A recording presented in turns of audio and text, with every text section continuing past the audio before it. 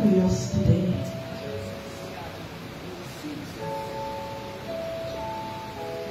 We're tired, oh Lord, of carrying ourselves. Because it's clear from the results of our own lives that we're not doing an effective job. Father God, today I place before you every single person here standing in the congregation. Those listening online, those listening from their homes. Each of us, without exception, has a struggle, has a trial, has a Goliath. We are at war in one era of our lives or the other.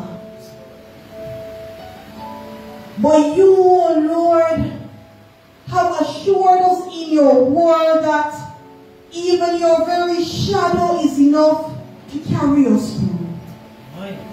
You have assured us in your word, O Lord, that though our afflictions are many, that your grace and your mercy and your power is much more. We are focused too long on our Goliaths. We are focused too long on the hills that lie before us. We are focused too long on the weapons of the enemy. And we are asking you now, O Lord, that in your strength and in your power that you will come in our lives and you will take hold. And you will help us, O Lord, to overcome. You will fight our battles and you will give us the victory. We claim your word today, O Lord, because nothing comes from you is void, and does not return to you void.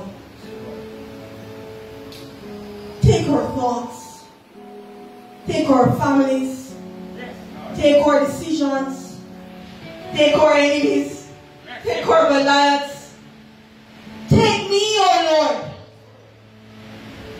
And I ask, O Lord, that you mold me. If you need to break me, break me.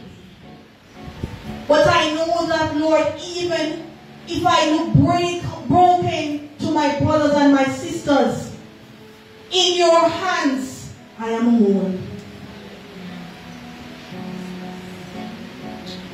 I've come, O Lord, to the end of myself. And on behalf of all of us here,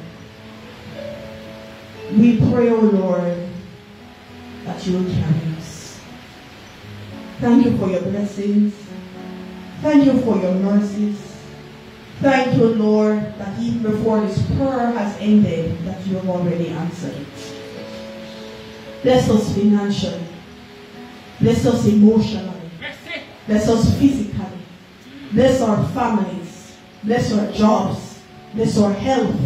Bless the transportations that we take to and fro from church and work and everywhere we go. Surround our homes. Surround our lives. Carry us in the palm of your hands, O Lord.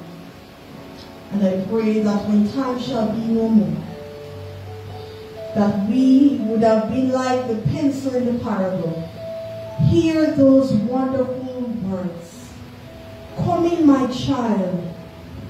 You have been found faithful. Bless us. And we praise your name for all you're about to do for us, we pray. In your son's name. Amen.